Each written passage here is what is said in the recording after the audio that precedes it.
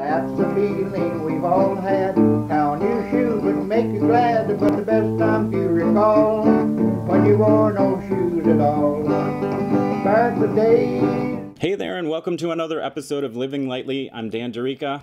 Today I wanted to talk a little bit about my story because I've been making these videos about sustainable practices and the technologies I've implemented here at Dancing Rabbit Ecovillage, but I have yet to tell much of my background story and how I ended up here. You might be wondering, how does this guy think he can tell me how to live more sustainably? What makes him think he can have a channel called Hardcore Sustainable? Well, it's a long story, and I won't go into all the detail, but I've basically been trying to live as sustainably as possible since I started becoming aware of environmental problems in my late teens, many long years ago. I praise all those people who were deep in the rat race but rejected it far into their adult lives for a more fulfilling, more sustainable path. However, that was not my story. I was raised in middle-class suburbs and saw firsthand and participated in conspicuous consumption through my entire childhood. One of the first awarenesses that shattered my paradigm of the suburban American dream was learning that styrofoam never goes away. It just didn't seem logical in any way that people would create something that could end up in the environment and would never break down naturally. I was pretty naive.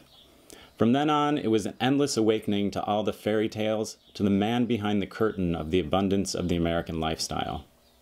Despite my lack of exposure to much beyond the consumption-based, advertising-soaked message from the American media, I picked out the things that I connected with and somehow, through all the artificial stuff, built a connection with nature. I love to watch nature shows on PBS, and they brought me some awareness of the threats to wild animals and their habitats.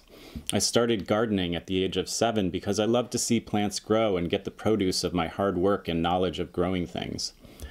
I studied environmental science in college, and I've worked on a number of organic farms. I've worked in cooperative businesses and lived in cooperative houses for many years, so I know about cooperative alternatives to capitalism, their benefits and their drawbacks. Although I'm no expert, I have a familiarity with and interest in economics and the role it plays in human impact on the planet. Like it or hate it, economics is at its root just the way humans get what we need to survive. Well, that's what it should be, but often it's about getting what we don't need to survive. Over the years, these early interests have expanded and continued into my adult life and led me to living here at Dancing Rabbit Ecovillage, where I can fully implement many of the ideas I've embraced over the last 25 years or so. I've been living this more sustainable life off-grid in a tiny house for over 9 years now. I built my own house from local and reclaimed materials. I haven't owned a car for that entire time, instead sharing 3 or 4 vehicles with from 22 to 60 other people. I've used minimal fossil fuel directly and only in the form of propane for cooking, diesel fuel during the winter for our car co-op, and some for a tractor. I've gotten most of my water from rainwater catchment. I've heated my house almost entirely with waste wood. I've designed and installed off-grid power systems for many houses. I've grown a significant amount of my own food. I chose to move to Dancing Rabbit because, though I wanted to live sustainably, I didn't want to live in a noisy and dirty city, and I didn't want to live isolated in the country far from neighbors and community. I knew that in living here, I would have other like-minded people around to cooperate with in living more sustainably. I could get the benefits of a car, a truck, and a tractor without having to buy one. There are so many ways we cooperate here that people living separately in the country or in a city couldn't do. And one of the most significant reasons I wanted to live here is that I could have access to a lot of land for building and agriculture without having to single-handedly shell out money to buy something on my own. At Dancing Rabbit, none of us owns the land, yet we all own it together in a land trust that ensures the land will be kept sustainably in perpetuity. It's this cooperation with others that I think is DR's greatest asset. We're based on a village model, but we're much different from other villages in that we're actively cooperating to get our needs met. Most villages these days are just conglomerations of individuals who happen to be living in the same area, but there's little interaction or cooperation between them. We cooperate to provide daily meals for each other. We cooperate to share bathroom and shower facilities so that each house doesn't have to have its own. We cooperate in providing power for ourselves with our microgrid that combines our house's power systems to provide solar and wind power for most village residents. This greatly reduces the need for batteries and individual components in each house. We have our own alternative currency, the ELMS system, through which most economic transactions in the village are made. We have just started a growers co-op to grow food on a larger scale so that we can more efficiently and successfully grow our own food. Many of us also buy organic food in bulk cooperatively to allow ourselves to afford a more sustainable diet. And all of these ways of cooperating are up to the individual's choice. You can choose to be a part of them, or you can have your own everything. However, it really makes more sense to cooperate with others if you can. We're also cooperating to create something that's greater than the individuals here separately. If I were out in the middle of nowhere alone, I would be just one person. If I were a family, same thing, just one family. Here I'm a part of something bigger that's actively doing something about climate change, setting an example for others and providing them hope that it can be done. That people can live with much less fossil fuel and still have a fulfilling life. But I don't just want to live my way out in the wilderness where no one can see me, knowing I'm doing my part to change my little corner of the world. I want to teach other people about the potential to create a more sustainable and fulfilling lifestyle. That's why I'm posting these videos and showing others what I'm doing here. To understand why I'm doing things the way I'm doing them, you have to understand the way we live here. Dancing Rabbit Ecovillage was formed on this land in 1997, and we have a goal to be a large village eventually. But we're different from other eco-villages. Although we have a similar goal of living sustainably, we've taken it a few steps further to make our sustainability more hardcore by having a set of ground rules or overarching covenants that everyone who lives here is required to follow. Our covenants state that Dancing Rabbit members will not use personal motorized vehicles or store them on Dancing Rabbit property. Fossil fuels will not be applied to powering vehicles, space heating and cooling, refrigeration, and heating domestic water. All gardening, landscaping, horticulture, silviculture, and agriculture must be organic. Waste disposal systems have to reclaim organic and recyclable materials. Lumber used for construction must be either reused, reclaimed, locally harvested, or certified as sustainably harvested. All electricity produced has to be from sustainable sources. Any electricity imported from off-site has to be balanced by exporting enough on-site sustainably generated electricity to offset the imported electricity. So when you hear me talking about not being able to use fossil fuel, that's why.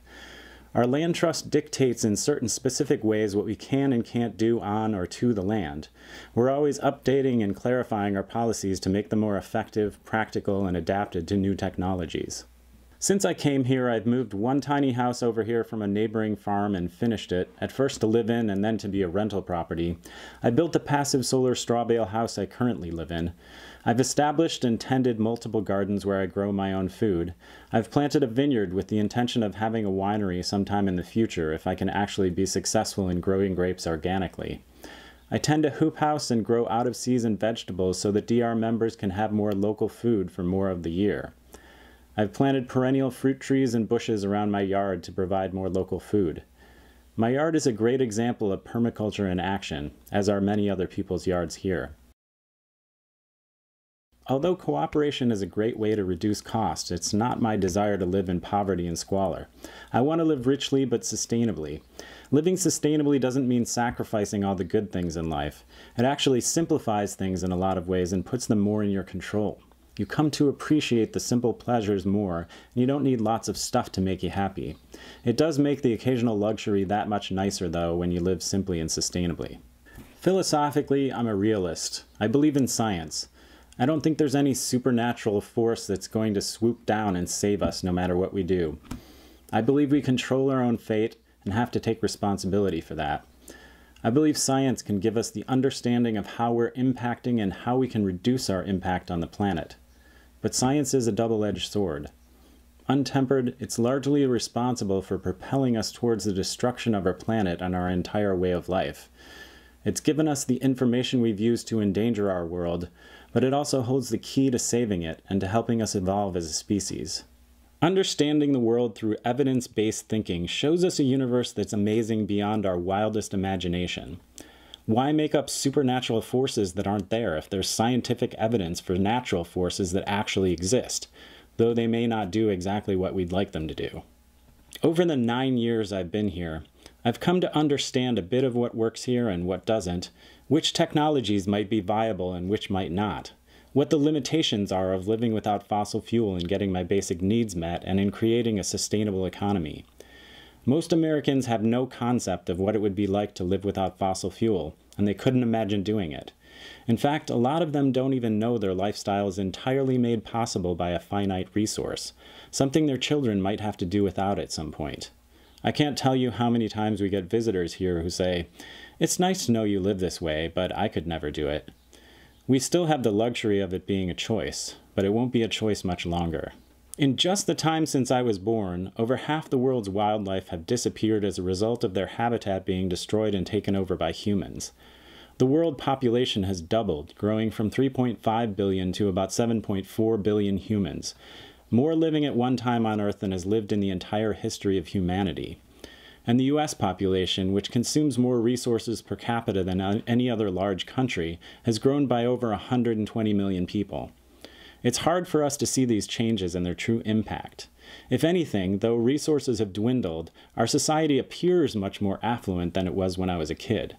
Resource consumption per capita in the US has grown dramatically in just 100 years, and with each passing year we become more dependent on technologies and resources that are not sustainable even into the near future. Living at Dancing Rabbit, you come to realize how deluded mainstream economists' hopes for the global economy are. How serious the need is for everyone to change the way they live drastically. Most economists believe that we can magically continue to grow our economy indefinitely, yet much of our economic growth is fueled by population growth and by a false abundance of finite resources. The more people, the more consumers, and the more reason to extract resources from the earth. Our current rate of population growth is totally unsustainable. We have to stop population growth and dramatically reduce consumption, particularly in the world's richest countries, if we're to survive. Not just because we're destroying the planet, but because it's deluded to think that our global economy is not approaching a brick wall at high speed. It's unlikely there are practical alternatives to fossil fuel that will sustain the economy and the population growth we've come to expect. The current population growth and rate of consumption can't be maintained without a continually increasing supply of energy. And that's an unlikely scenario, given that fossil fuel is a finite resource, and given the limited options with any potential to replace it. We recently did an audit of our consumption habits at DR and found that with the systems we've implemented, we use 10% of the fossil fuel, 14% of the electricity, 19% of the water, and produce 13% of the landfill waste of the average American. The average American would need more than 14 Earths to supply them with resources, but here at DR, we need less than one Earth. And guess what? We only have one Earth. You don't have to wait forever for a corporate-controlled government to implement policies. You can simply change the way you live your life. You can implement these practices where you are to reduce your impact, or you can come join us at DR in creating a model for a more sustainable small village.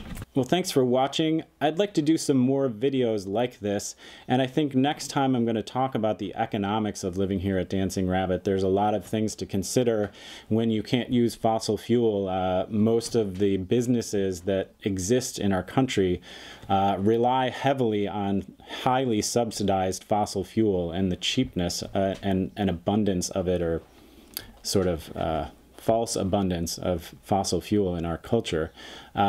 So when you live here at Dancing Rabbit and you're trying to live without fossil fuel, you have a lot of handicaps when you're getting a business started or when you're trying to make money. So it's something that I think about a lot, and we get a lot of questions from visitors, and I've gotten some questions from viewers. So I think I'd like to make a video about that. Okay, well, don't forget to subscribe to my channel if you haven't done that yet, and share this video and give it a thumbs up if you liked it. And until next time. A few years ago, I also had sheep in here. There's a variety of sheep called South Down baby doll sheep. And this variety of sheep is small enough that they can't reach the vines, and so they don't get up and nibble on the vines, but they'll graze the grass. And that would be my ideal for mowing in the vineyard here. And they would love all of this white clover. Because there aren't a lot of organic methods of disease control that are sort of like a